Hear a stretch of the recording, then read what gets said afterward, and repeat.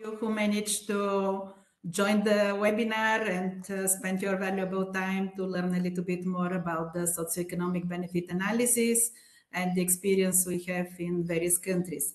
So we are facing more challenges than the last 2 years, and we almost learned how to live with COVID-19, and we are facing more new challenges. Before it was climate change, which continued, the COVID-19.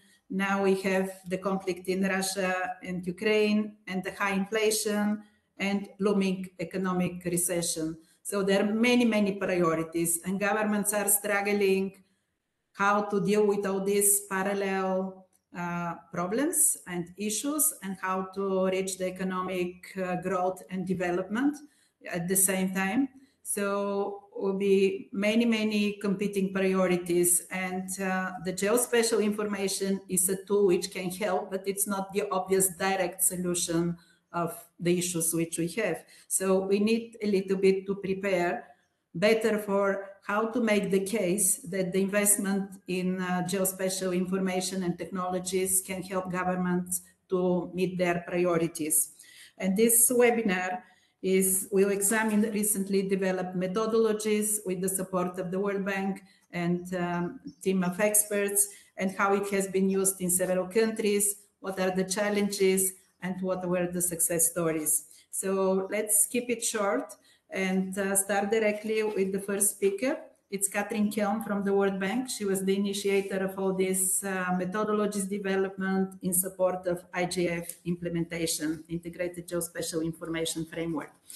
And Katrin will speak about socioeconomic impact assessment within the framework of the Integrated Geospatial Information Framework and the methodology developed by the World Bank. Katrin is Land Administration Specialist, Senior Land Administration Specialist at the World Bank, currently assigned to work in East Asia and Pacific region. She is a land lawyer by background, and she is leading a global geospatial project, which is focusing on support to the countries to develop IGF implementation country-level action plans, and to enhance the support, capacity building, and help the countries to find financial instruments for supporting the implementation of IGF. Katrin, the floor is yours. And thank you for making possible to join this webinar. Katrin was traveling from US to Vietnam last night, so she make all the efforts to finish the mission in Vietnam today and to join this webinar. So thanks, Katrin, very much for your time and for your energy to keep running this. Thank you, Rumiana, and also to the UNECE and Kartverket and FAO, all of the organizers. Thank you for inviting me. And a very warm greetings to everyone who's joining us. I'm joining from the Red River Delta in Vietnam, and it's really great to be back on the road, back doing the field work that so many of us are energized by doing.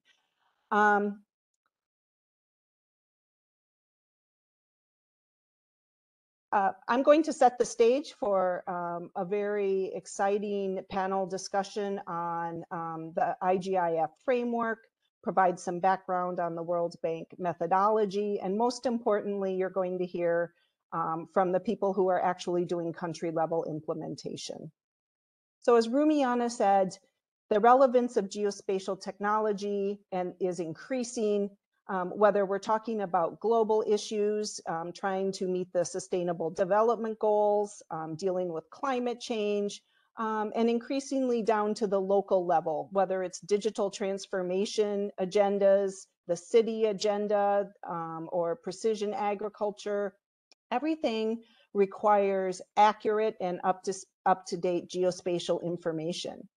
But we face investment challenges. If we're talking about spatial data infrastructure, we end up competing with traditional infrastructure that has well-established business lines. So we're competing with energy and transport, and these sectors are very well developed, and the importance of them, the benefits, the cost-benefit ratios, all of those are very well known. It's less so for this new data infrastructure and spatial data infrastructure in particular. And what we have found is that we need more evidence to be able to convince decision makers, whether it's the Prime Minister, our own ministers, or in particular the Minister of Finance, to finance the significant investment that is needed. And 5 years ago, the World Bank entered into a partnership with the United Nations Statistics Department and the Committee of Experts on Geospatial Information Management. And the aim is to bridge this geospatial digital divide that we see growing. And the first step was to prepare an overarching geospatial framework. So in Europe, you have the INSPIRE directive. And without debating the merits of the INSPIRE directive, what we found from the World Bank is the INSPIRE directive provides the political level recognition and justification that's needed, and also provided the framework or structure for developing the SDIs. And we as the World Bank, as a financial institution, could come in and finance the investments relatively easily. Whereas globally, that did not exist. There wasn't this framework to engage effectively at the country level. So the first aim was to develop this overarching geospatial framework. And then the second was to assist countries to implement and operationalize this framework, and particularly to access financing. So a year later, in August of 2018, the United Nations member states adopted the IGIF. And you can see here the puzzle pieces that provide a very holistic view of geospatial information management. It's not just technology, data, systems. It looks across 3 areas of influence, which you see on the left-hand side of the puzzle piece, covering governance, technology, and people. All of these have to be in synergy and work together to really have holistic views and holistic investment in the spatial data infrastructure. So at the World Bank, as the IGIF was being developed, together with partners such as Rumiana and the FAO, we really thought about country level implementation. And we've developed a 4-step methodology to work with countries, to work with cities as well, to implement the IGIF. It starts with a baseline assessment. Then it looks at the business case, particularly the socio-economic impact assessment, and finally results in an action and an investment plan.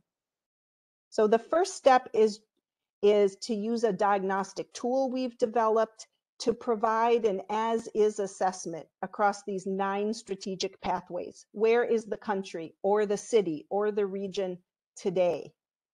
And we use this then to prepare the country report. And at that point, we find it a very effective way to start engaging stakeholders. So not just the National Mapping Agency, the Cadastre Agency, or whoever is in charge of the spatial data infrastructure, but to start reaching out to other stakeholders who are just as important. And that's done through a consultation and verification workshop.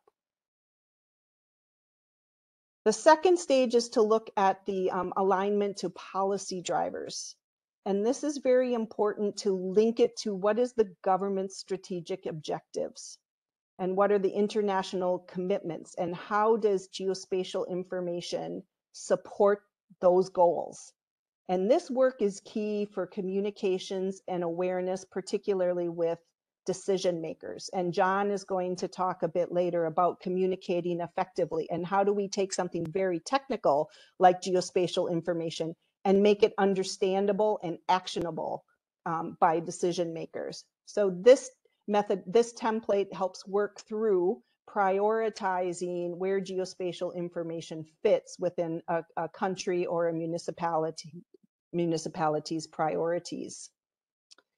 The next stage is, I would say, the most complicated. It takes us as the geospatial technical community outside of our comfort zone. So we're looking at the socio-economic business case, looking at it qualitatively and quantitatively, and needing to have the right types of assessments to be able to talk about a cost-benefit ratio or a return on investment. So speaking the language of financiers, of economists, whether it's the Ministry of Finance or coming to the World Bank, need to be able to speak the language of the economists.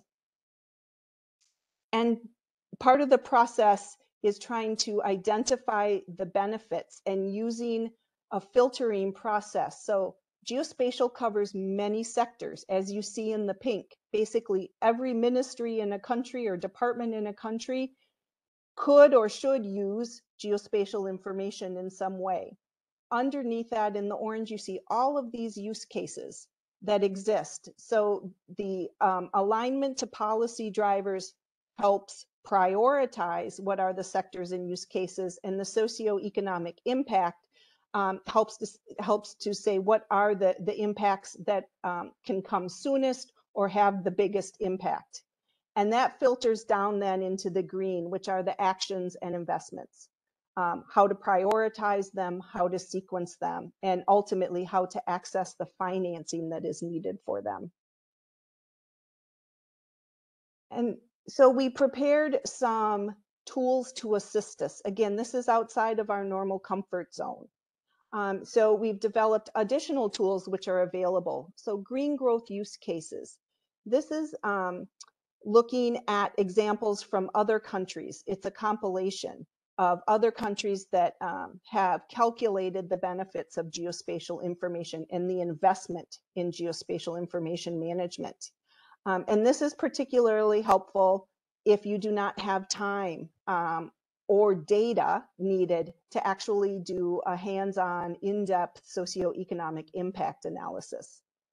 And then because you really do need to bring in economists or financing expertise, we've provided information on how to go through the cost-benefit analysis and some of the generic process description, because geospatial also has its intricacies. So just bringing an economist to your team doesn't mean that they will know what to do with geospatial information. So these three additional tools will help teams, whether it's from the World Bank or from the National Mapping Agency, the Cadastre Agency, whomever, to come in and think through the socioeconomic, the benefits and the impacts that are needed. Here's an example from work we recently completed in Mongolia. And we used it as a financing justification. So again, speaking the language of the Ministry of Finance and the financial departments, what is the cost-benefit ratio? What is the return on investment? And we put that in the context of the World Bank infrastructure project model, the project life cycle and the discount rates. This now allows us to communicate with the Ministry of Finance, with the World Bank, and with other financial institutions, allows us to speak on the same level that transport and energy and traditional infrastructure projects already engage in. The dialogue that is really quite common to those sectors, but relatively new for geospatial. And finally, all of that work is then put into the action plan, which sets out the actions and the investments in very sequenced and structured manner. And on top of that, putting a very detailed investment plan. And the investment plan that comes out is what we would call, it's a bankable plan, meaning you can go to the Ministry of Finance, to the World Bank, to other lenders or groups and say, here is a well thought out plan that you can invest in with some reliability of knowing what needs to be done, in what order, and what is the financing justification for it. So again, the example from Mongolia, where they looked at the e-government, the digital transformation agenda, and they put it through the geospatial lens. So their vision is this geo-driven e-government and innovation, and a very clear 5-year sequenced, detailed plan, reform plan, the costs that associated with that. And that's been transferred then into the new World Bank Finance Digital Development Project, which will pick up and finance some of the key investments. And that project is being delivered to the board, the World Bank board, next month. And it specifically mentions the IGIF. So it is the first lending project at the World Bank, which builds on the IGIF and references it.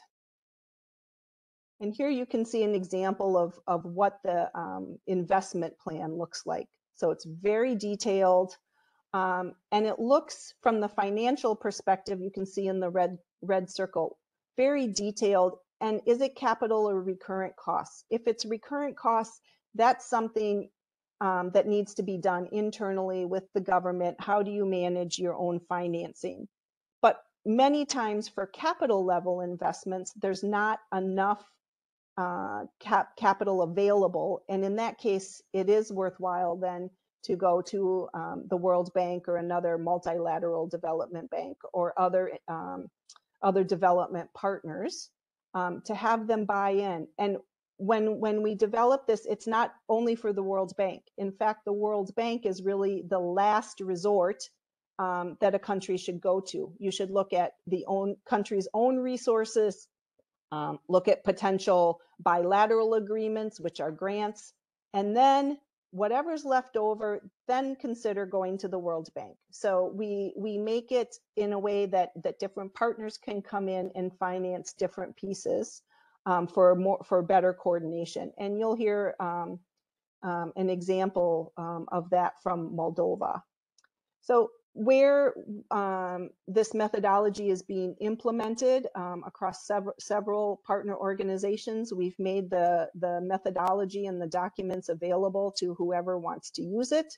And we see it being used and relevant with, whether it's high, middle, or low income countries, the methodology works. And finally, in this section, linking it to financing. So just to give a bit of background in thinking about the World Bank project cycle. So if it's determined that capital level investment is really needed, the easiest way or sort of the immediate action is to add to or guide existing projects. So this is the case for Moldova, for Serbia. You'll hear about those later in the session.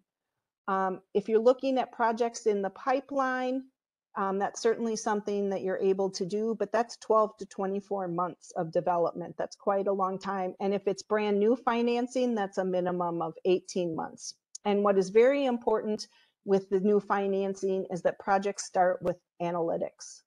And these IGIF tools, the templates, the methodology, provide the basis of the analytics that are needed to start engaging with the World Bank on securing investment for SDIs and for geospatial information management.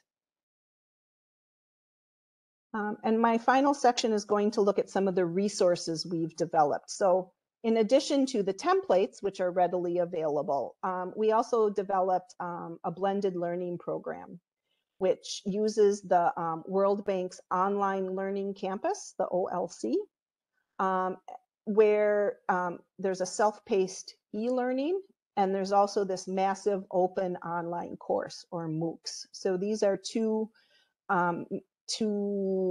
courses or two ways for capacity building, knowledge sharing that the World Bank provides globally. And the self-paced online learning course is still available for people to access. It's free of charge.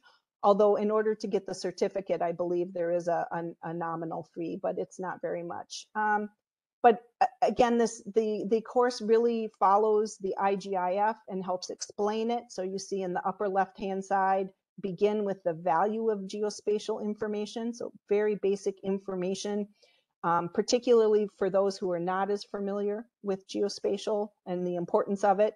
Module 2 down below in the bottom left is introducing the IGIF, again, relatively high level for decision makers. Module 3, solving the puzzle, is understanding the implementation guide. So that's really for the practitioners to understand what the IGIF is and how to implement it. And then module 4 is creating a country level action plan. So going through that methodology that I just shared with you. And then what we added recently was the benefits of geospatial information. And it's a tutorial on conducting the socio-economic impact assessment. And there's a 6-stage methodology, and it goes through that. So whether you're the technical resource person from the National Mapping Agency, or it's a new economist, it's an economist coming in who's not familiar with geospatial information, it really goes through step by step how to use the World Bank methodology and the templates for the impact assessment. Again, available online through the OLC. We also have on record this virtual knowledge exchange. It was 2 events held last year. So through that, you would use the e-learning module, and then we had 2-hour live sessions, facilitated online forum.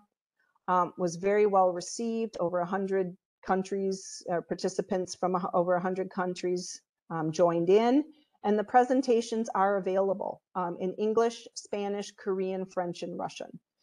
So again, please use that as a resource, very easy to access online on the OLC. And finally, just a reminder or a prompt for everyone. Again, you can go to the Open Learning Campus, the OLC website. You can access the templates. You can access the knowledge materials. But you do have to register. So be aware, to join OLC, you have to register. Also, where we've made available the templates, which maybe is easier to access, is through the World Bank, the Korea office, and the Korea Green Growth Trust Fund, which supported a lot of the work, particularly country level implementation and the knowledge materials. They've also made available the tools and templates on the Green Growth Trust Fund website. So if you take note of those, you can access, download, use the materials, and please feel free to reach out to me, and I will provide you as much guidance and support as I can. So again, the IGIF is really a good framework to use. It's holistic, and we very much welcome you using the tools and the templates we've prepared for implementation, particularly at the country and subnational level. So I'll end there. Thank you very much. Thanks, Catherine. A lot of work done, like it's like a movie. It's so much work for so short period of time. So thanks very much for going through the methodology and the tools available, because those tools are good for the government. They're good for consultants who are hired to do the work, because otherwise they start from the beginning discovering a way how to do it. So it's now straightforward. It's working well. It can be modified if people think so.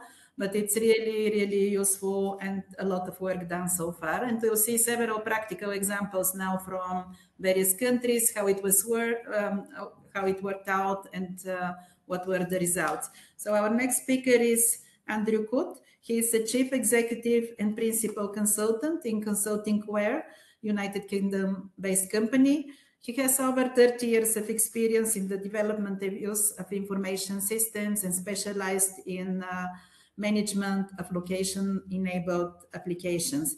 And he has held senior management positions both at the private and the public sector in UK and in Seychelles. His experience lies in strategy development and implementation, and return on investment and market assessment. And he has undertaken an extensive range of strategic assignments in East Asia, Eastern Europe, Southern Africa, North and South America, and the Middle East. And he has been working with me, with the FAO, with World Bank, with various others, development partners, lent information in New Zealand and in Ordnance Survey. Andy will present a practical experience, which is very recent, from the socioeconomic impact assessment in Moldova. And just a word, like I'm working in this team in Moldova from the World Bank side, and they had 3-4 projects supporting NSDI. And before developing the action plan, it was quite hard to understand which donor is doing what, and if there is overlapping. And there was kind of overlapping. But once you have the action plan, it's very clear who is doing which part. And then there is no any way of overlapping. It's complementing activities. So Andrew, the floor is yours. And then later we have Maria, from Moldova, who is a panelist, so we'll have a good picture from Moldova. Thank you very much. Andy, you have 15 minutes. Thank you very much, Rumiana, and I'm delighted to be able to speak to you all this morning. Catherine's given us a brilliant introduction, so I don't need to spend too much work, I think, on the World Bank methodology, but just to explain from the Moldova perspective, we used all four of the World Bank tools, but I'm going to concentrate on the work that we did around the alignment to policy drivers, and then really how that fed into the economics assessment. Catherine has explained that we have these templates. They've been put together over 3 or 4 years now, and hopefully give other developing countries in particular a good kickstart into how to present these things. And as we like to describe it, it's looking to make the assessments finance ready, because even if you're producing this for the purposes of your own government, they're still going to want to understand what the return on investment is, and particularly if you're going for donor funding or other types of external funding, this will be an essential tool for you explaining the need for investment. So what we've got here when we look at the stages is that we started in Moldova looking at the baseline assessment, and this is the results that we came up with. And I would draw your attention probably to the fact that from a data point of view, particularly with the help of the Norwegian government, the work that Kartverket has sponsored in Moldova, it's in a very good position. 60% is a good score for any developing country, considering to reach 100% is probably not even achieved by the most developed countries in the world as yet. And also good governance structures. But where the current state falls down, you can see there at 3 o'clock on this wheel here, is around finance. And so therefore this emphasizes why the aspect of socio-economic maturity is so important. In order to make sure that we're focusing on the right areas when we do the socio-economic impact assessment, we need to go through this strategic alignment, which Catherine has described. And actually, Moldova is reasonably typical in this respect.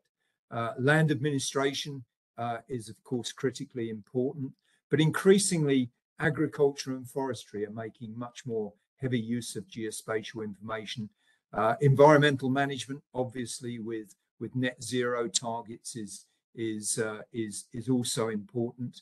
But one of the areas that perhaps we don't recognize is that economic master planning requires and uses a lot of geospatial information for analysis. And without the base work being done to create that geospatial analysis, then we probably as countries make the wrong decisions.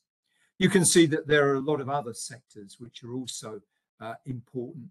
And I think it's very key that we consider things like energy and utilities, because some of these are areas where perhaps because they're controlled by the private sector, we don't include them as stakeholders, and including those kind of commercial players in the work that we do is vitally important. So we need it, I think, as Catherine has pointed out, because it's to do overall with making sure that we focus when we look at these things at what's required for government, for business, and for citizens. And quite honestly, when we walk into a lot of countries to carry out consultancy, we sometimes see that perhaps that wider perspective has not been looked at in the detail that perhaps is necessary. So having those three communities in mind is very important. The other thing is that it's a long-term investment. That's why we call these things spatial data infrastructures.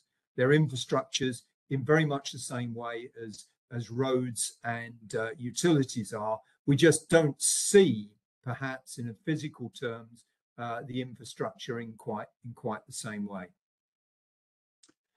We've developed these additional tools to try and help the process, and we have used these within the work that we undertook in Moldova. The results of the analysis that we undertook, and this involved a lot of detailed sessions with the key stakeholders, where we looked at what is generally easier, which is to ask them to explain the benefits of geospatial in qualitative terms. Often they can more easily speak about those kind of things, and then trying to pick out those areas that we can most easily quantify. And often they're to do with productivity, but they could be to do also with increasing revenue, and they could be for other kinds of benefits which are still quantifiable. Things like, what are the benefits of reaching an emergency incident more quickly? The results of that kind of change with address information and navigation information is that you save lives. And there are statistics that have been put together internationally to give what that means in financial terms. So we looked at areas such as improved data sharing. There are so many use cases where addresses are important, and it's a very basic form of geospatial information. Going back to what I've just said, emergency response is another area where we can identify quantifiable efficiencies. Geodetic surveying through the use of a cause network. That's another area where surveying becomes quicker and requires less manpower. The use of digital mapping to citizens. We all use, I think, on smartphones, digital data for various applications.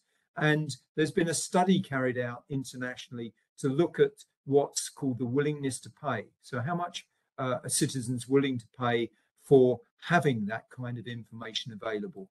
And we've used a process called benefits transfer in Moldova to look at what that might be worth to the citizens in that country. Similarly, we've gone through other areas which have also been quantified in other territories, and then we've looked at scaling using standard criteria to evaluate that for Moldova, including things like the value of open geospatial data. We identified something like 50 use cases. We only actually have quantified the 9 that are shown on that slide, and so that represents less than 20%. So what we can say is when we look at the return on investment, it's probably higher because there is that volume that we haven't, for reasons of time or lack of data, not been able to quantify. The results for Moldova, I think, are quite impressive.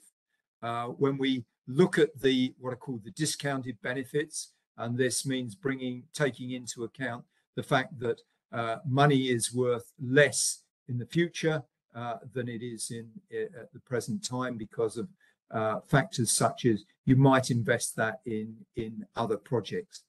And the benefit to cost ratio that we evaluated was a 4-to-1 return on investment. So for every $1 you would receive over the period of the project, in this case a 12-year period, $4 back in efficiency savings and in increases in revenue. So that work then fed into the action plan, and the action plan with the investment based upon the figures that I've just shown was completed in November 2021. And as Rumiana has said, we tried to include all of the initiatives that were going on in parallel, particularly the EU Twinning project, which was looking at particular technical aspects of improving capabilities, in Moldova. The very, very useful and pleasing thing about Moldova is that with the help of Kartverket, the World Bank, and the European Union, the implementation of the action plan, which is really where the benefits start to flow from, has already started. The European Union project carries on for the rest of 2022, and they're already implementing things around improvements in areas such as the geoportal in Moldova. Kartverket has commissioned some further work around looking at the most economically effective way of being able to revise maps, and so that the investment that's already been made is not wasted. And the World Bank is tendering at the moment for capacity enhancement, because we identified in the action plan a series of places where the Moldovan team, which is very capable, needed to be enhanced in order to manage the investments that we have proposed. And I think one of the last learning points I'd like to make on this is that the action plan and the socio-economic impact assessment are living documents. They have most value if you are actually able to use them on an ongoing basis and refine them on an ongoing basis. So what are our key takeaways? Well, I think first of all, we've used a standards-based approach drawn from the worlds of finance and economics. Cost-benefit analysis is the particular technique that we use, and that improves the credibility of this with interactions with economists and with financial people. We've actually quantified a number of the benefits. Often people say the benefits are intangible of geospatial. I don't think that's right, and there's an increasing body of evidence that we can lean on to do that. We looked at a wide range of use cases, because what we do is a horizontal technology. Geospatial touches many, many sectors, and we have sought to make it across those various sectors and also look at the benefits not only to government but to the commercial sector and to citizens. And I think, underscoring the point Catherine made earlier, this then makes what we've done finance ready. It's something that can be presented to the decision makers in Moldova in a very easily digestible way. And so with that, I'll tie up and hand back to you, Rumiana. Thank you very much, Andy. Thanks a lot for sharing the experience in Moldova, how it was done, how we are using there the templates which Catherine mentioned before, and the standard methodology. I think we don't have any urgent questions, so we'll continue with the next presentation. We'll keep the questions toward the end. The next presentation is about justifying investments in national mapping using fit-for-purpose approach. And the speaker is Simon Wills. He is a senior consultant working now with Consulting Ware. Simon has more than 25 years of experience in developing and use of information systems, and focus mainly on the location-enabled applications and statistical modeling of spatial data. He's a geologist by background and worked in Botswana in the field of remote sensing for many years, undertaking both managerial and senior consultancy work for the local distributor of Esri and Erda software.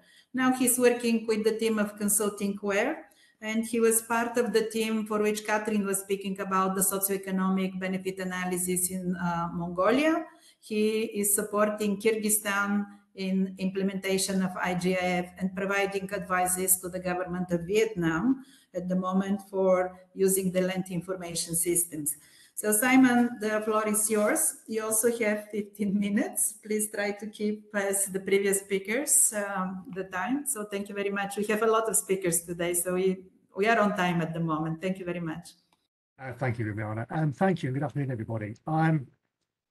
So today I'm going to talk about some of the work we've been undertaking in Kurdistan recently, which has been funded by the Norwegian National Mapping Agency, and our local partners in Kurdistan are the State Agency for Land Resources. Before I get into the main presentation, I just need to acknowledge my colleague, Robin McLaren, who was part of the work with me and developed a lot of this presentation. So initially, the project was looking at the current state of geospatial and looking at the development of an NSDI in Kurdistan. As Andy mentioned, we follow the principles of the IGIF and use the World Bank tools to conduct a baseline assessment, looking at the state of geospatial within Kurdistan. And following on from this, we undertook another piece of work which looked at the sustainability of base mapping in Kurdistan and how they could use the fit for purpose approach to justify investments in base mapping and also investments in an NSDI. So this additional work came about as a result of some of the findings from the baseline assessment, which I'll just very quickly run through so you get an idea and a bit of a flavour of what's happening within Kurdistan. So this slide summarises the main strengths and weaknesses that we found from our assessment. And some of the main weaknesses really are around, there's a lack of visibility and awareness of what geospatial can bring to Kurdistan. They don't have a sustainable business model to fund investment in development. And because of that, there's an over-reliance on donor funding to get geospatial projects up and off the ground. And geospatial tends to operate in isolation within the country. There's a lot going on, but it's all very, very project driven or contained within different ministries and within different departments.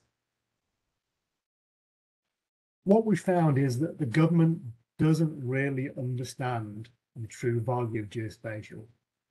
It actually sees geospatial as a cost rather than something that can add value and bring both financial and societal benefits to the country. To date, there's been no work to undertake socio-economic benefits analysis in geospatial within the country, although recently I've been working with colleagues in Bishkek to start them along this path. So as a result, we started to look at a project which was undertaken several years ago and develop a few use cases that could help demonstrate the benefits of geospatial investment based on the particular outputs of this project. The project in question was undertaken in 2018, and it was an orthophoto project undertaken by the Norwegian National Mapping Authority, where they delivered line mapping, digital orthophotos, and elevation models. And we wanted to look at the particular value of the orthophoto component of this project and what benefits it could bring to different scenarios and different users within government, and whether or not it was both viable economically and desirable to collect similar data in the future. So we actually looked initially at two different use cases, one focusing on land registration and cadastre, and the second one looking at disaster risk management, focusing on earthquake hazards. I'm only going to talk today about the land registration case. And part of this work was also to help our colleagues in Kurdistan understand how to develop use cases and to give them the tools to help explain the benefits of geospatial to government. And both myself and my colleague from the Norwegian Mapping Authority are out in Bishkek in a few weeks' time to continue this work with our colleagues in Bishkek. So the land registration and cadastral use case. What we're looking at here are the benefits from capturing cadastre within the country using digital orthophotos. Currently within Kurdistan and in many other places, all cadastre is captured using traditional survey methods. And we wanted to introduce the possibility of moving this to using digital orthophotos in a fit-for-purpose approach. So what I mean by fit-for-purpose is focus on the purpose of the data collection, to be flexible in how the data is collected, and also to look at incremental improvements of both capturing the data and the use of the data. So in other words, to capture data that's appropriate for the use that it's being used for and of a necessary standard for its intended use. Very often we see data captured at massively high resolution or standards where actually it's not particularly needed to that level. So this slide shows the number of plots, both within the capital city of Bishkek and in the wider area that is covered by the 2018 orthophoto mapping project undertaken by the Norwegian Mapping Agency. And at this point in time, when this snapshot was taken, the capital Bishkek has around about 150,000 registered plots. Plus, there's another 63,000 that still need registration. And the ones that need registration are either new formal developments that haven't been registered yet, or in many cases, informal development. And our colleagues in the agency also estimate that around about 60% of the plots that have already been captured need reassessment for quality improvement purposes. So you can see the scale of the issue here, both within the capital and within the wider sort of catchment area of the orthophotographs. We're looking at a well over 1 million plots that need some form of registration. And this is not even taking into account the entirety of Kyrgyzstan. If we look at translating that into financial terms, this is straight financial terms. We're not looking at the time taken as well here. So if we were to use traditional survey methodologies to capture this data, we estimate the total cost for capturing both the new registrations and the quality improvements would cost the country around $67 million US. And that's using a figure of around $53 per building or per parcel to be surveyed. If we use a fit-for-purpose approach using digital orthophotos, that cost becomes around $16.8 million. So we're saving around $50 million here. And that estimate is built around a cost of around $13.5 per building or per parcel. And that includes the cost of the initial data capture. Now, the savings there don't take into account other factors. So, for example, when the plots are formally registered, there will be probably an increase in revenue from property taxation. It also doesn't take into account the benefits that will accrue because the time taken to capture these plots using digital orthophotographs will be a lot faster than using traditional survey. We also looked at, or undertook a similar exercise on potential new registrations required in the capital on a yearly basis. And to do this, we looked at the estimated population growth rate in Bishkek over the next 15 years. And within Kyrgyzstan, that's estimated to be running at around 2.15% per year. So that translates into potentially another 4,000 to 6,000 new registrations needed on an annual basis, on top of the catch-up work that I've just mentioned. So just on the new registrations alone, we're looking at saving between 185 and 250,000 a year by using a fit-for-purpose approach and digital orthophotographs. There's other potential benefits to this approach. And one potential one is a reduction in the number and cost of land-related court cases. And our experience in other countries suggests that this could be around 40% saving currently on these. So we're looking at around $300,000 a year. There's also other benefits around the increased security of tenure. So with increased security of tenure achieved across the country and more trust achieved, or more trust established, shall I say, in the land records made by the government, institutions such as mortgage providers will provide more loans for property owners due to the reduction in risk because of that increased security of tenure. And this will in turn lead to more economic development and encourage a much more vibrant land market to be developed in Kyrgyzstan. There are, of course, some prerequisites to all this. And this is mostly around the legal and regulatory framework in Kurdistan, and also political backing to make these changes. So the current legal and regulatory framework for the registration of properties imposes strict technical procedures and corresponding accuracy requirements.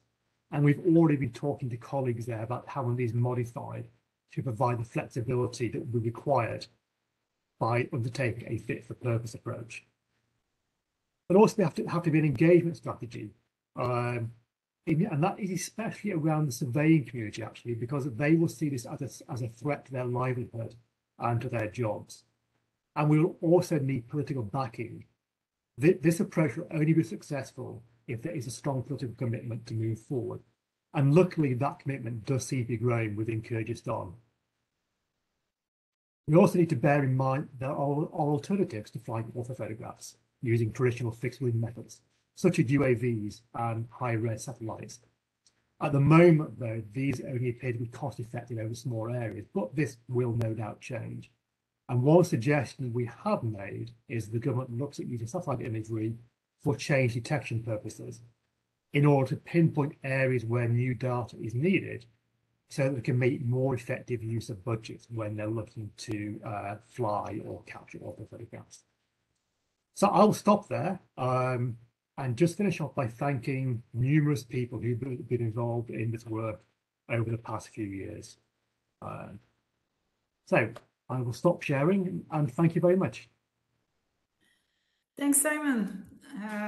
So now we are going to the next presentation, which will be focusing on how we are communicating these use cases. So you see, it's a teamwork with different skills. You need people who know the business, you need people who knows technology, you need economists, and then you need also to have people who know how to present these results and how to communicate. So you attract the government and they understand that NSDI is not a cost only, but it's also there are a lot of benefits, and very difficult decisions have to be made in the next several months with all this crisis in which we are living now.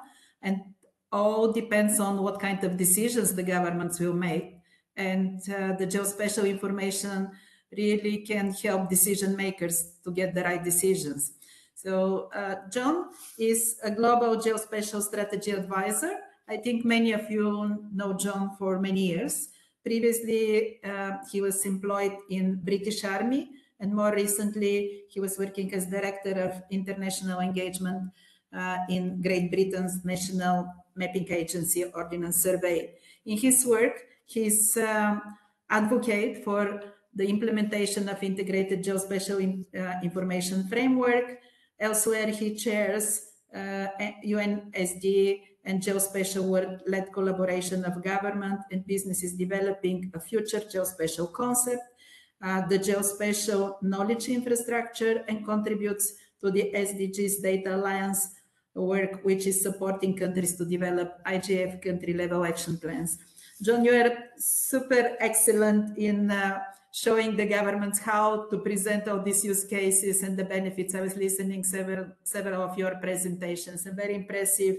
And it's really, people need special skills to communicate those results. Like one thing is to have good data, good use cases, but how you are communicating these cases.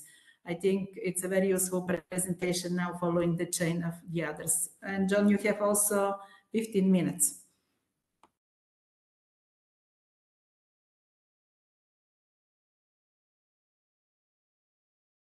I cannot hear you. I don't know the others.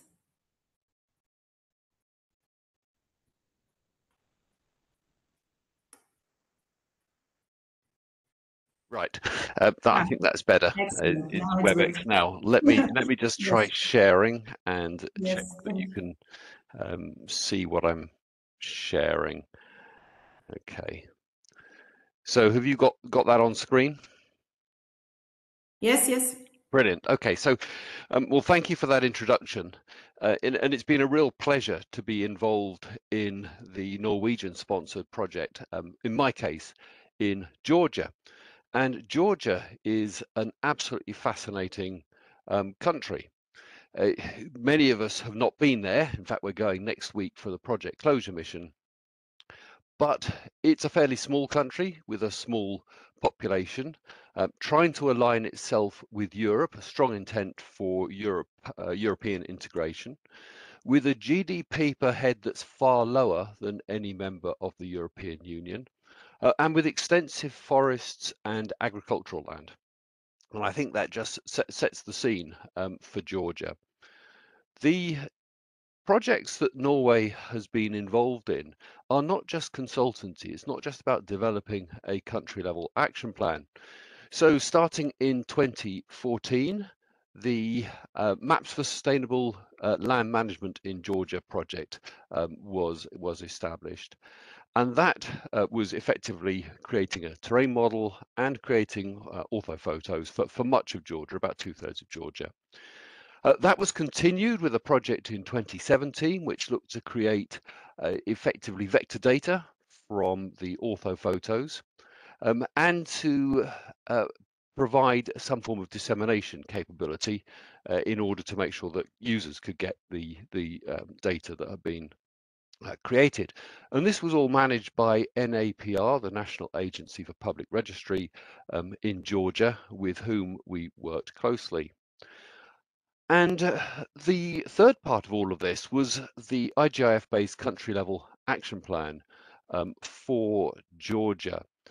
And that had 4 parts that you've heard about from Catherine: the baseline assessment, strategic alignment, country level action plan, and socio-economic impact assessment. So a really interesting project that delivered a country level action plan, but also delivered financial arguments through the socio-economic impact assessment that were necessary and will be necessary to get the resources necessary to deliver the action plan. Now, I was involved in helping to create a communications plan for the first of those 2 elements, the first 2 of those elements, the creation of all of that data.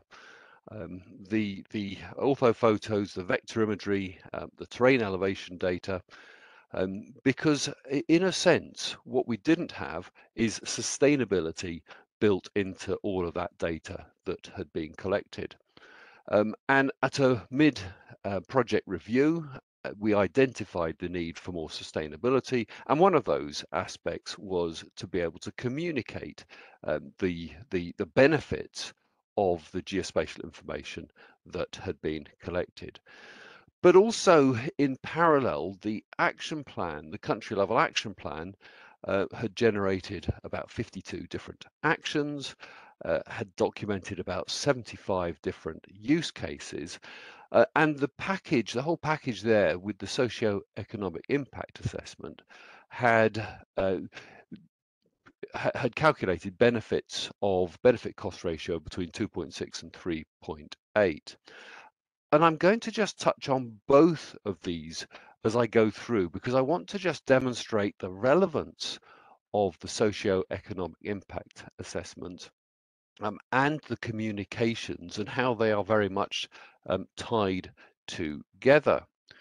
So Catherine showed this slide with the integrated geospatial information framework on the left, and I've highlighted sort of knowledge, decisions, development, and you could highlight value, the bits around the outside, because ultimately what we are trying to do is trying to deliver the benefits, the pictures on the right hand side. Geospatial information on its own is valueless. It's only of value when it is used to solve problems and support individuals with their lives or whatever it might be. So ultimately, we have to turn all of our language into the language that people on the right understand, and that's where good communications has a real role to play. But I also want to just link communications and engagement with financial here, because you have to have something good to communicate, and we'll get that from our work in particular in the financial area with the SEIA. But equally, there's no point in conducting a socio-economic impact assessment if we can't then communicate the outcomes from that assessment. Now, in the IGIF, there is a lot more detail about what communications and engagement is all about. I'm showing it on the slide here. And there's also if you like, a sort of process, a number of key actions to develop a communications plan for for the IGIF, for the action plan, or for any other geospatial project. And these are quite useful, and the IGIF has a series of tools to help develop a country communications plan or a communications plan. And the work in Georgia to build their communications plan was built upon this IGIF model and the tools. So in a sense, it was fairly simple, a review of existing communications literature, for the existing NSDI communications plan, looking at that and other related documents to really understand what communication was going on in Georgia at the time. The building of a stakeholder matrix, trying to understand who the key stakeholders were and why they were key stakeholders so that communications could be targeted appropriately. A stakeholder engagement workshop, actually talking to some of these stakeholders to really understand what was important to them in terms of messaging, and then an overarching engagement strategy and the preparation of a more detailed communications plan. Now, I'm not going to go through all of that. I'm going to pick up some of it. And I want to just start with thinking about our objectives in communications. And this was specifically in Georgia. We needed to create widespread stakeholder awareness in the value and relevance of the project outcomes to Georgia. We needed people to understand that this was valuable to the country. We needed to increase user demand for the data that had been produced. User demand creates more user demand, creates a sort of, if you like, snowballing effect of its own. So we needed to increase user demand. We needed to create policymaker awareness in the need to invest in the sustainability of these project outcomes. And this is back to understanding the values, the benefits, and the costs. And then we wanted to link the work that had been done in creating lots of data for Georgia with the value going forward that the IGIF country level action plan was going to bring. So those were the 4 communications objectives that we developed. Now, talking about stakeholders here, there are, of course, in any country, hundreds of stakeholders, and we had to determine, using IGIF methodology, which were the important ones. And the tools enable us to do that. And what we're really trying to do is understand which of those have a real high influence. Because if they have high influence, then these are the ones that may be able to support us achieve our communications objectives. And there are those with high influence that are interested, great, fantastic, use them. And there are those that are high influence that might not be interested, but we actually need to get them interested and playing a role. So a full stakeholder analysis was done. And we took that a stage further, actually, to then understand what it was those particular organizations sought from, or rather, what those particular organizations' outcomes and priorities were, what their strategies were, and how geospatial might play a role in that. And we looked at whether they were high influence, high interest or not, yes. The impact we were trying to achieve through communications, the ability to collaborate with them, potential blockers, and the strategy we were going to take communications wise. And I've grayed these out a bit because a communications plan tends to be not something that you release publicly. These sorts of things are a little bit private, and that's why you can't see detail, except where I've linked it with the Ministry of Finance. And the reason is because the subject matter today is obviously around the socio-economic impact assessments. And we had with the Ministry of Finance a desired impact. We wanted them to have awareness of the relevance and value of the project outcomes. But we also wanted them to support investment for the future, the country level action plan. And so each different stakeholder is likely to have a different communications target, if you like, different initiatives taken, and then grouped together, because we have to group these organizations together to have best effect. And key here is aligning with national policy. If we don't understand national policy, we don't understand government priorities. If we don't understand government priorities, we won't get the communications plan right, because we won't be aligning geospatial with, and the benefits of geospatial with those priorities. So we came up with 3 consistent strategic messages. Now, I'm only going to look at one of them in detail, and that's the first one. And a strategic message is really around what is the message we are trying to get across. It's not a strap line. It's not that sort of one-liner for in the lift, but it's the messages we're trying to get across. So we're trying to show how the Norwegian gifted maps for sustainable development data enables Georgia to understand its physical infrastructure and its environment in line with European Union standards and norms, back to that European Union integration aspiration, and actually the need therefore to understand the part of the country that was not collected using the Norwegian data and keeping it up to date. So that is one strategic message, and there were 2 others. Which I won't go into in the interest of time, but they're in the slide pack. And then really for communications, that has to be turned into a better form of language, if you like. And so we developed some key points from those 3 strategic messages. You can see them here. Much easier to explain those, but the strategic messages are important because that provides consistency across all of the communications that you deliver. So those are the 3 strategic messages, and they are key points in any brief to senior stakeholders, ministers, and so on. Now, picking up a little bit on what others have said, in terms of trying to drive the financial benefits in Georgia, we had 75 use cases, and we selected Andy Coote, myself, and Leslie Arnold, the 3rd person involved with Georgia, in fact the leader for the Georgia project, selected 10 use cases that could be quantified. And it was those that were then, if you like, chased down to try and understand the financial quantifications. And some of that was using data from Georgia, and some of it was using international data that was then, if you like, the benefits transferred specifically for Georgia. And I won't go into any of those in any detail.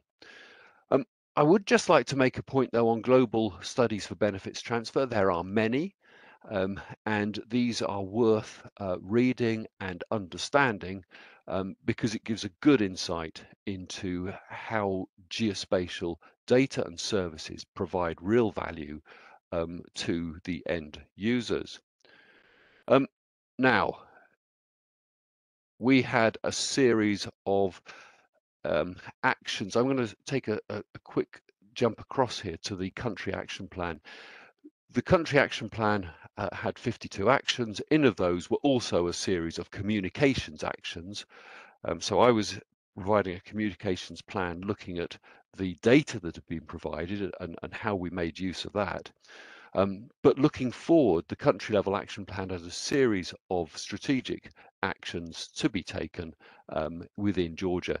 And one of those, number 9.4, was to implement the communications plan that I've just been describing, and others there from the action plan. Now, I want to close with some lessons. We need to build sustainability into projects from the outset, and part of that sustainability is communications. We have to communicate in a project right from the word go how this is going to help the nation, why we're doing it, and what we're trying to get stakeholders to contribute. We need to really understand what makes a country tick. Local knowledge is critical in communications planning, and the communications plan that we put together was very much built with the stakeholders' help. It wasn't done sort of externally inwards, it was inwards out. We mustn't overlook defence and security as key use cases. Now, I'd have said that months ago, I'd have always said that, but I think events are telling us that at the moment. Global versus local economic figures. Winning national arguments does require local or national figures. Just throwing international studies at ministers of finance won't work. We have to turn it into a national story, and we need to, in all of this, start getting people using what data we have got, because users of data tell their own stories, which help the communications case in any country. And lastly, finding a champion, which is talked about often in the IGIF, is very difficult. Rumiana, that's everything from me, and I'll close there. Thank you very much. Thanks very much, John. Very nice, and so many lessons, and I think like we are learning this by doing in every country every day. Thanks very much. I took a lot of notes from your presentation. We have a panelist of 4 people from the projects which were mentioned so far, and we have also Darko from Serbia, who also is managing the socioeconomic benefit analysis through different financial support. So I'm going to introduce all the panelists at once, and then Amy will show on the screen several questions which we sent up front, which we would like them to answer. And then please put your questions on the question and answer box. We don't have any questions so far, but the panelists and the speakers can see the questions if you put some questions, so we can be prepared in advance. So I'll start with Maria. Maria, we cannot see. Maria, nice to see you again. Maria Ovdi is the head of NSDI department and the secretary to NSDI committee in Moldova, working for the Agency for Land Relations in Cadastre. She has been instrumental in gaining the coordination support from a wide range of donors over many years, including the Norwegian Mapping Authority, the World Bank, USAID, JICA, and most recently the EU through the EU Twinning project. I have the pleasure to work with Maria for more than a year, so I'm following very well what she's doing, and her team is small, efficient, and they need more help now because the work is growing. You have the action plan, it's not the end, it's the beginning. You have the action plan, then someone should do it and should coordinate it, and it appears that you need many hands to do it. So we have, the next one is Darko Vucetic. He is the head of the Center for Geospatial Information Management at the Republic Geodetic Authority of Serbia. And his main activity is to seek and provide the most optimal solutions based on geospatial data management to all public sectors institutions within the NSDI, and to ensure a strategic approach for geospatial data use at the national level. The Center of Excellence for Geospatial Information Management apply innovative approaches and technologies, develop fit-for-purpose solutions, methodologies and business processes, and provide capacity building and awareness raising for the usage of geospatial data. The next speaker is Nino Pakia. She's a head of addressing service at the National Agency of Public Registry under the Ministry of Justice of Georgia since 2018. She received her master's degree in land management from Stockholm Royal Institute of Technology in 2007, and since then she has been working in various departments of the National Agency of Public Registry, representing one of the core special data producing authorities of Georgia. And the last panelist is Dmitry Makarenko. He's international relations specialist with over 10 years of experience in various government positions in Ukraine. During 2014-20, he was working in the State Service of Ukraine for Geodesy, Cartography and Cadastre. and cadastre. And I think you're back now, or not. And in 2020, Dmitru joined a team of NSDI developers at Research Institute of Geodesy and Cartography to support ongoing geospatial process in the country. In this capacity, he's engaged in the Norwegian funded project in Ukraine, supporting the implementation of integrated geospatial framework in Ukraine. So welcome all panelists. And it's now time to learn from the spot, from you directly, how you are using these tools and what were the benefits and what role does socioeconomic impact assessment play in decision making in your country. Is there any change in decision makers or any opening eyes and learning more from you? And why it was important to align the geospatial to the government policy drivers? And who are the typical key decision makers in assessing which investments goes where and put the priorities? Because very hard decisions the government should make now, and Ukraine is in a very difficult situation. But I'm getting requests from Ukraine for supporting the agriculture and using geospatial information to see new market roads and access to markets and to meet their commitments for supply with agricultural products locally and internationally. So I think fast learning in Ukraine that geospatial is super important, but we'll hear from you. Darko did miracles like in Serbia. They started from zero several years ago, and now it's the most popular agency with the work they're doing. Maria is also getting high speed. I don't know, Georgia, I never had chance to work in Georgia. I only know the fantastic Georgian food. And from your many presentations, Georgians are very active in this international event. So thank you very much for joining us. And let's see, we don't have any order who start first. Is there any volunteer from the panelists who want to start first? And you can come back. We have some minutes to hear from you. You can start. If you remember something else which you want to add, you can do so. So we have good gender equality here. Yeah. So who wants to start? Maybe I'll be the brave one. Excellent. So Nino, the floor is yours. You mentioned what you want to mention now, and then if you remember something else, you can come back to us. Thank you. Thank you. First of all, thank you for this opportunity, and again, thanks to all the persons who were involved in our project who helped to develop the socio-economic impact assessment and other documents from IGFI.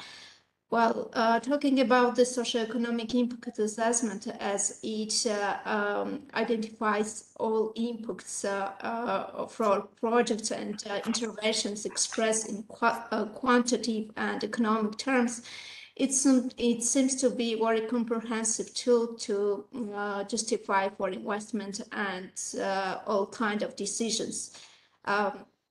Especially for countries like Georgia with limited resources. With socioeconomic impact assessment, we are positioning the value of spatial data and NSDI in a wider socio-political context. And always when we are talking with the decision makers, they always request from us to have understanding of the impact and assumed benefits of all interventions and projects in terms of finance, in terms of numbers, and so on. So it's much more easier to talk with the decision makers when you have some kind of analyze the which predicts some numbers and results. So when and again, it's the same for the when we are talking to to policy, each kind of intervention and each project. Typically, when the issue is in the governmental agenda or national program, it's easier to push the project forward and gain political support. And this tool is really beneficial, again, when we are talking with the decision makers. And who are the decision makers concerning the assessing investments in Georgia? In fact, this is the Georgian government. However, the initiative concerning each issue comes from particular ministry. And in case of the spatial data and NSDI, this promoter, the main promoter is the Ministry of Justice with the help of other ministries. So once again, I should mention that all these documents, the socio-economic impact assessment, as well as aligning to the policy and all other documents, are the great basis to start talking about the new initiative and new projects. Thank you. Thank you very much, Nino. Thanks a lot. So we'll hear from Maria. Okay, Maria, go ahead. Hi. Thank you, Rumiana, for your nice introduction. From my side also, I would like to thank for this opportunity to be a part of this event and to greet all the above speakers. The IGF social economic impact assessment of NSDI in Moldova definitely plays a very big role in the process of planning assistance by the donors organizations. This evaluation not only of social and economic aspects, but also of real institutional and organizational capacities allows donor organizations to establish the priorities of the country, the urgent sectors, and the need investment and necessary resources. It is thus crucially important that the institutional framework in developing countries such as Moldova must be adapted for local dynamics of the developing country context. As Andy mentioned above, national spatial data infrastructure and GIS are collective instruments for value creation, and decision makers need to understand the socio-economic benefits that NSDI brings to the welfare of the nation, for government, for business, and for citizens. The costs associated with NSDI remain one of the biggest challenges to developing our country, and we need to draw and approve a clear action plan and business model at the national level in order to consolidate the benefits of NSDI.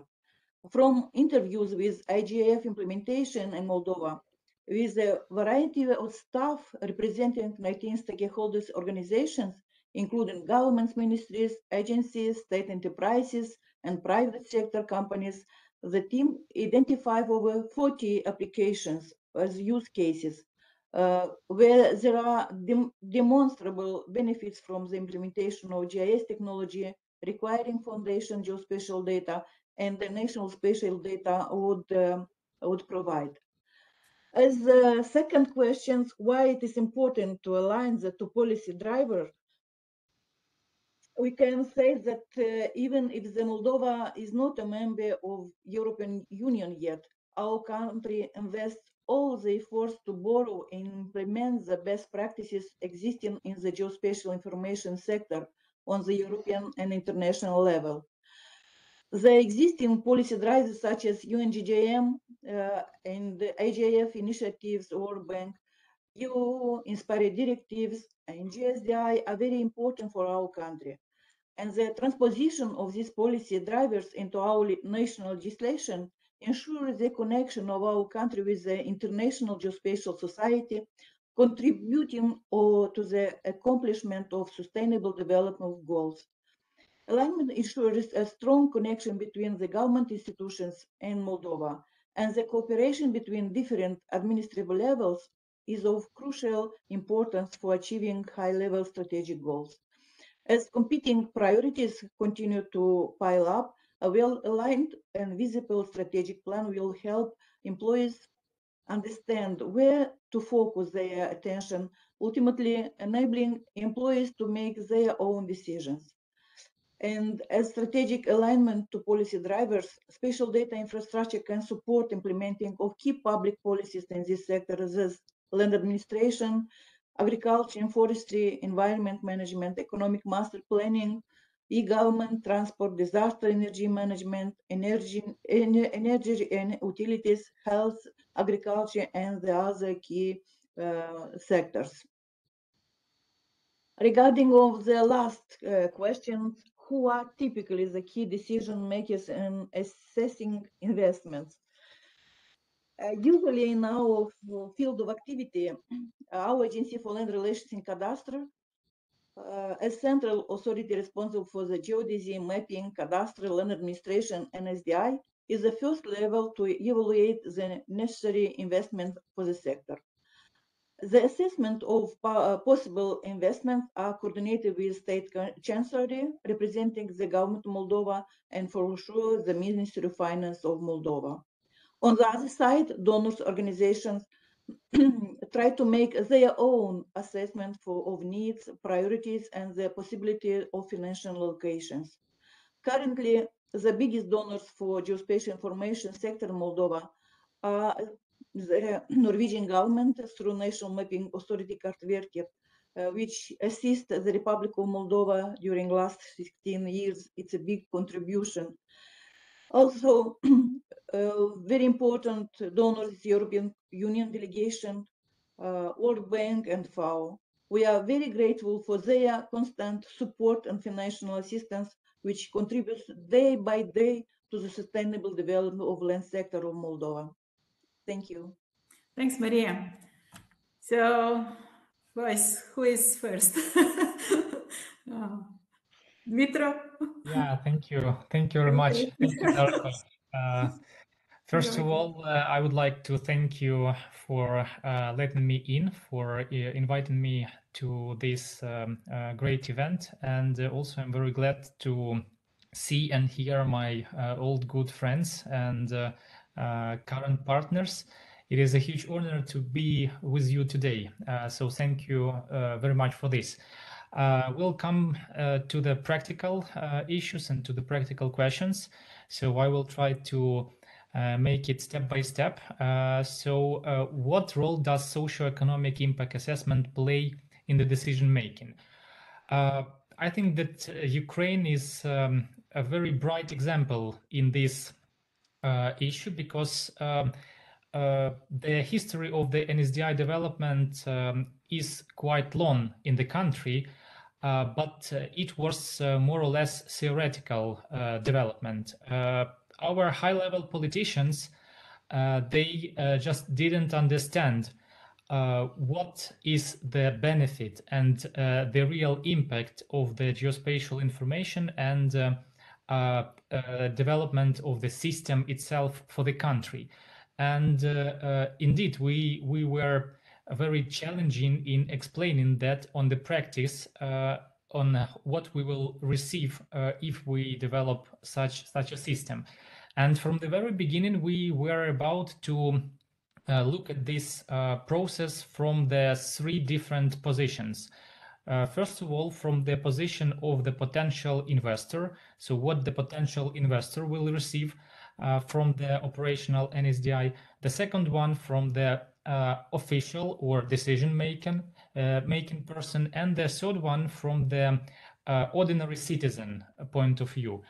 And finally, we came to the conclusion that from the point of view of the investor, he will receive definitely the easy search of the potentially invest areas, the possible permits checking, and he will be able to calculate the investment risks, having huge data sets available for the analysis.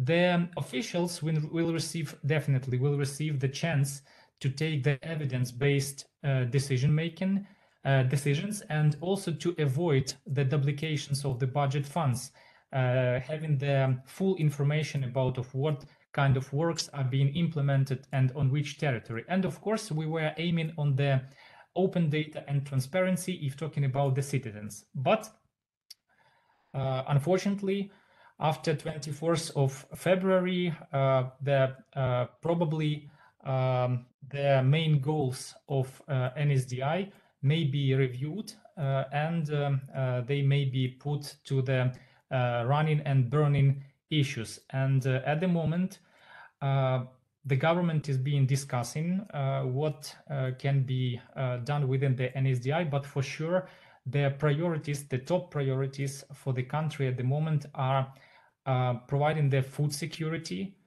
the improvement of agricultural logistics using the spatial data, and using the satellite images for the yield monitoring and for avoiding the hunger in the region and in the country. That are the top priorities as of now. And also for the future, it is definitely that NSDI should be utilized for the planning and assessing of the damages, and of course for the restoration process planning. So that will be done for sure, and I think that the concept of NSDI will be slightly changed, but of course with taking into account the great examples and the great background of the assessment that was done with the stakeholders itself. But we should address the situation. Regarding the alignment to the policy drivers, as I told before, Ukraine is also a very good example for this, because we had 18 years of history of trying and attempts of NSDI, but for that time we did not have any kind of true policy drivers to be like a train for the NSDI initiative. And when we receive it, and we receive it like in the form of land reform, so NSDI was very well recognized, meaning that it was included in the package of the land reform, and it was supported almost on all levels of the country. So it was very easy to prove the necessity of NSDI and to make the legislative background be accepted by the parliament. But the next challenging step is to implement it itself, and we with the good support from the Norwegian Mapping Authority, we managed to make the socio-economic assessment and IGF implementation plan. And at the moment, we have a very detailed analysis of the current situation in Ukraine.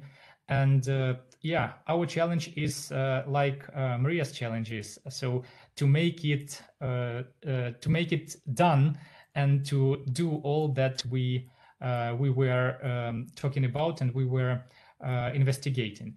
So that will be the main challenge for the future.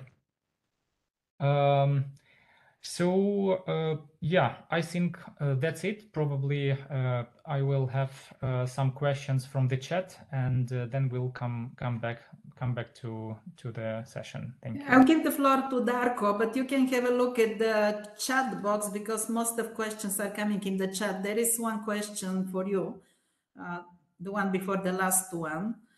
You can think about it. And Darko, the floor is yours. So thank you very much, and thank you for having me here. This is very, actual topic and very important topic for me personally, but also from my institution and my country. So if I, talk too much and exceed this limit in the time, please, Rumiana, stop me. So I wanted to say, to describe what, what is the benefit from socio-economic, study in Serbia. According to the IGIF and so on. I will, go back in 2016. Until 2016, we invested a lot in the technology, in people, in data, and so on and so on. And within my organization, we started under the umbrella of NSDI. We started to build new geoportal, new data production, and so on and so on. And then in 2016, Rumiana personally came to me and Catherine, and to do some kind of diagnostic tool, to use diagnostic tool for NSDI. And results were quite astonished, because it turned that we are quite good in technology, in data even, and other things. But the truth was, and conclusion was, that the purpose and the usage of these data and these things were on very, very low level.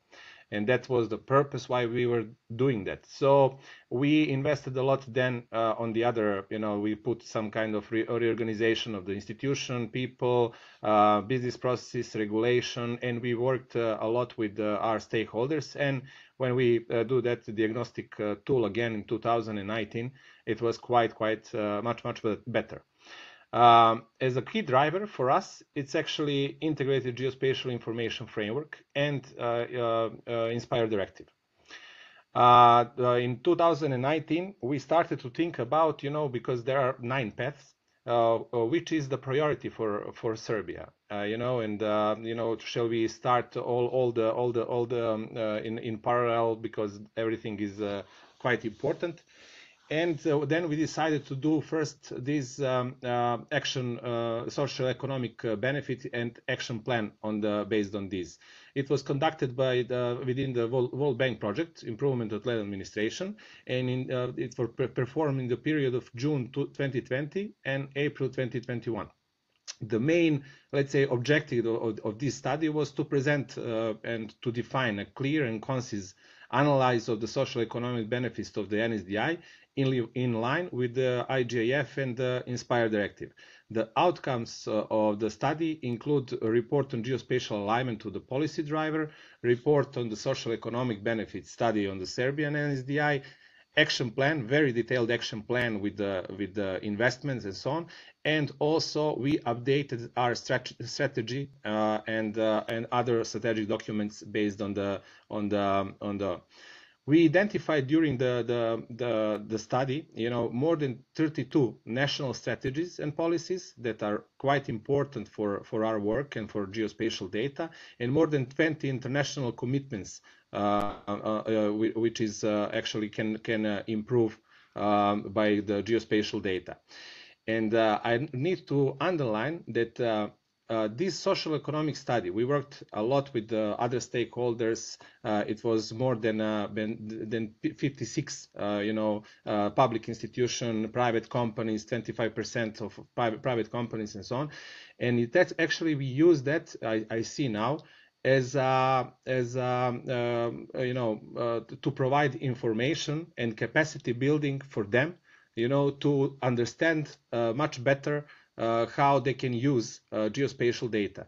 We worked I had a huge team in a Republic Geodetic Authority, and it was led by the Hugh Cromforts, and we provided a lot of information and got feedback, how we can improve much better, all these sectors. As a result, there is a clear action plan, which is actually a very concrete way how geospatial data will improve some sectors. For example, in one of the key let's say, sector that needs urgently at that time to be improved, it's emergency and agriculture and spatial and urban planning. We started immediately to work with the Ministry of Internal and Sector for Emergency, and we built some information system for disaster risk resilience.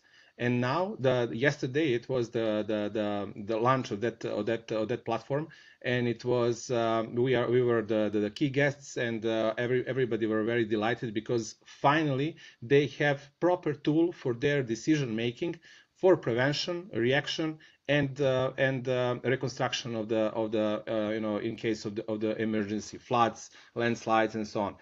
Today, I'm the key speaker in the spatial and urban planning main conference, and we are building new information system for them on the national level. It's called eSpace, and many other things. So the result of this action social economic study and action plan. It's really clear and concise the way forward, and with which way we need to invest time, money, resources, and so on to get the best benefits. And benefits are huge. You know, there is a ratio that Andri and John said in Serbia. Only in 3 to 5 years, it's 1 to 5. So every euro invested in geospatial data, but on the good way, on the proper way, it turned back as a €5 to the government, to the citizens of Serbia. The other thing, there are many use cases, very detailed use cases, how we can, save to improve the social impact of the geospatial data, especially for formalization. I remind you that in Serbia there are more than 4 million, buildings, informal buildings, and this is the debt capital. This is the economic side. It's estimated more than 36 billion euros that is, kept in that way. But on the other side, there is also a very huge social impact, because those people are not able to sell or to regarding transaction, and they can't plug in the gas or electricity and many other social impacts on the daily lives.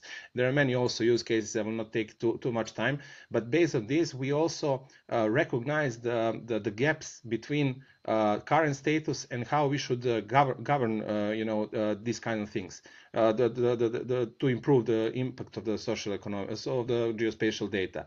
The next, we also worked very hard on with our partners to build NSDI business model, and the document is also finished. Everything is based on the action plan and social economic study. We make a business plan, and now it's a time for big changes and transformation in Serbia. I would like also to underline that in the same time we were we planned this within the negotiation process with EU. We have developed a specific implementation plan for Inspire directive. So the whole action plan and the social and economic impact and business plan is actually now position of Republic of Serbia for negotiation process with EU. So there are also very huge benefits, for example, for decision makers, because when you have this social economic impact and real concrete results of this, now there are no projects that are identified in social economic study and action plan that started in Serbia that RGA and NSDI Council and NSDI people are not informed about, and also asked to help and to improve their action plans to deliver those systems on the go the proper way. There are also the politicians that are taking care about this, but also our partners from the other institutions as well. So the awareness rising, thanks to this social economic study, was on very high level. So I will not take too much of your time, but there are many other things, and I would like to say that those social economic study and business model is publicly available on our website, and I will inform or our friends today, about the links and how they can access. There are we can put the links on the chat box. Is it available in English also? Yes. Yes. So on English, both documents, except the financial part. So everything, action plan, policy drivers, everything is. So the geospatial data also improved the transparency, in the country. So we are used to implement in every segment, even for the documentation. Thanks a lot. Thanks. There are several questions. One question is there resilience from the governments and citizens to open access to data? Like also the speakers are invited to comment, or the panelists. Like I know every agency tried to keep the data for themselves, but during the COVID-19 pandemic, there was emergency when many data were made available for various other purposes. And I think people slowly are learning that it's not only your agency data, but you can benefit from using other people's data and also sharing your data. So I think it's less resistance now from what I see. But Darko, you wanted to mention something, like you had a separate open data portal which didn't have any geospatial data, and you had your GeoSerbia. I think you were trying to integrate the two, and there was no much understanding before to open data, but I think things are changing fast. So Darko, you wanted to comment this. Yeah, we managed to integrate those two portals. So it's we are quite happy. So every single data sets that are actually provided through the platform, new data sets like from Ministry of Culture and addresses and so on, are open right now on the portal. But we are not we don't plan to keep or to have attention to keep those data, because to be honest, I never use the geospatial data. I'm just producing and providing. So it is our task, not you are using when you're driving. Exactly. But the point is that okay, the open data is I think that our task is to open data, but it needs to be followed by the proper business and organizational model, because we need to provide constant, efficient, and modern access to those data who are open. So that costs something, and it's a topic for negotiation between the government and our institutions. How to deliver that on the proper way, and how to do that. What are the what we need to do that. So this, to be honest, this is included in action plan, and it's also promotion of the open standards and open softwares. And in the business model, it's a huge attention, actually for this open data. Yes, we have it, but we plan to do, as much as possible. Yeah, and just for people who are not familiar with the tools which Catherine was presenting, there are questions about in IGF about the open data, because they're important for building new businesses and for economic development and for many other purposes.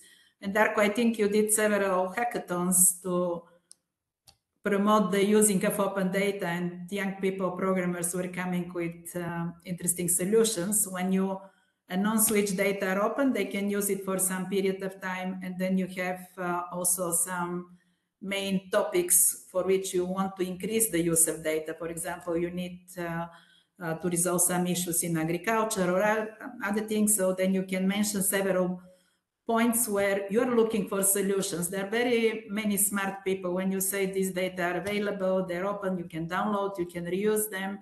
And people are coming with very interesting solutions, which maybe not everybody have in mind, but then they come with some solutions, you pick up something. So anyone who wants to comment about the open data in their countries? Probably I will take the floor. Yeah, if you don't mind. Yeah, first of all, the comment on the open data, and then I will try to give an answer to the Andy's question in the chat. Yeah, the open data policy in Ukraine generally was introduced starting from 2015, and it was rather the very well developing initiative. Even the open data portal was introduced, and the agencies and from the central level and from the municipal level were storing their data to that portal. This data wasn't of the geospatial origin, so there was a lot of data in Excel, in Word, so in PDF, but whatever. Still, these data were considered to be open, starting from when the NSDI law was adopted by the parliament. The open policy for the geospatial data was introduced, and most agencies, they were rather happy to hear about this open data approach, and step by step they were about to open their data sets, if any, and connecting them to the NSDI. But of course, taking into account the current situation in the country, I think that probably this open cartographic and geospatial data approach will be terminated for some time, and then I assume that the government will take the decision how to move further with that open initiatives. Regarding the question from Andrew, yeah, so you have both successfully engaged with top politicians. What are the key lessons you have learned? From my experience, I want to say that I had direct meetings with the minister, with the prime minister, and with the president while presenting the NSDI.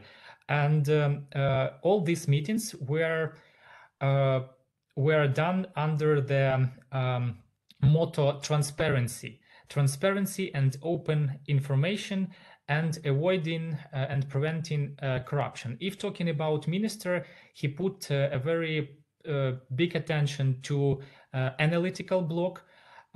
He even initiated the opening information about land-related violations that were conducting during some period, and these data are available on the pilot geoportal of NSDI. The Prime Minister, he put very much attention to the decentralization issues and to the regional development of the independent conglomerated communities in Ukraine, and he was pushing and trying to engage as much data from the local level to be integrated with the national geoportal. So it was his position, and the president, he was just happy that such anti-corruption initiative may be utilized in the country, and the information is becoming open and easy to access. And so he was just telling that it is very easy to control and to take measures to avoid and prevent corruptions. But the lessons that you have learned, it is very important not to promise too much, because the system itself, it's the tool. It may not give you any answer or any solution that may help you to solve any problem. It is a good tool that you may utilize and then to compare between the different data sets to take to conduct the geospatial analysis. You may take appropriate decision, but the system itself will never generate you the decision. And anyway, the role of the official or the one who is taking the decision is very big in this process. So that is very important to remember. Thank you. We are very close to the end of this webinar. I think there are some comments on the chat. I don't see much new questions. It's about, Andy mentioned that open data doesn't mean necessarily free data. If you make the data free, then you lose data quality if there is no government support behind that. So you need money to make the data free. There are countries which, like Denmark, making all data free, but then the government is financing all the update of data and the maintenance of the data. So money should come from somewhere. So we are never pushing only to open the data. You open data which can be used, but then it's another policy for making data freely available or upon payment, or Andy mentioned some kind of additional payment of service which you create, or something like should be some balance to guarantee that data are maintained and they're kept in good quality. So we learned today a lot, like starting from Catherine's presentation about the tools available. I really recommend those who doesn't have action plans on NSDI to try to find small financing or small project to do all this series of baseline assessment. Takes short, it doesn't go very deep, but like you screen quickly what you have, what you don't have. Then you go to policy drivers and see where the government top priorities are, not to invest, not to spend money for geospatial because of geospatial, but to try to help to resolve the most pressing issues. It's valid also for the big cities, like if they have traffic jam, if they have water problem, if they have other things problems. So they're looking for fast and cheaper solution, and this is how you can see where the problems are and how you can help. And then you go with this socioeconomic benefit analysis. Andy mentioned, and also the previous speakers, if you don't have enough money to do deep data collection and analysis in the country, you can pick up several use cases and then use this methodology for benefits transfer when country with similar cases already did it. So you can say we are close to this, so in this case they have so much benefits. And it doesn't mean directly that your country will have the same benefits, because it depends what decisions your government will make and in which directions they will go. So it's a local content always, but like for justification purpose, you can show the potential. Not to promise too much, as Dmitry said, but like you can show that there is a breadth in this. Then we heard John, who said like, you have these economists giving you all these numbers, but you have to have people who know how to communicate, who know how to present this information so people understand. I remember Gavin Adlington was saying he was thinking, he's talking to the country manager to convince for some project, and he was doing arguments. And he said, it doesn't go, he doesn't understand. Then he took economists who did the economic assessment. And he said, I was thinking, he repeated exactly what I said, but the country manager immediately said, oh yes, I will give money for this. So you need people who really know how to do it and who are economists. You think you know, but maybe you don't know exactly how to present. It's very important. We heard from several countries which recently did the action plans and the socioeconomic benefit analysis. And we see that these things are helping. It's not easy. Catherine said it's out of the area of confidence which the geospatial people have to go with socioeconomic benefit analysis. But then once you have these cards in your pocket, and Nino also said it's very much more easy to go to the minister and to put your arguments there. So it's a very rich session, and I want to thank to all of you. Special thanks to Dmitro, he's connecting from Ukraine now, that you managed to join. Very much appreciated. Nino, Darko, and Maria, all your efforts will be paid off, you'll be very famous. You're doing a lot. And thanks to all the consultants who joined and who shared their experience, and for all your support. Also to the Norwegian government, UNECE, for supporting this and for making this experience popular. I saw Maria put online the link where you can find the study from Moldova, right? Maria, yes. And Darko, did you put your links? Just sent on the chat. On the chat, yeah. Okay, we can copy from there, and when we send the recorded session, we can put also the links in the message, so people who want to learn more, if the other speakers have something which they want to share, you can put it, or from the participant sites as well. So please feel free to send some useful information and links. And with this, we are 1 minute late, according to my my time. So I will close the session with big thank you to all speakers. And all who spend their time to listen. And if there are any questions, you are invited. Catherine invited you to come back to her with the request for templates, and all others who are here, I think they'll be happy to share more information. Thanks a lot. Stay healthy. Good luck with all your plans, and see you soon somewhere. Thank you, Rumiana. Thank you, Rumiana. Thank you. Thank you so much. Thanks to all. Thank you.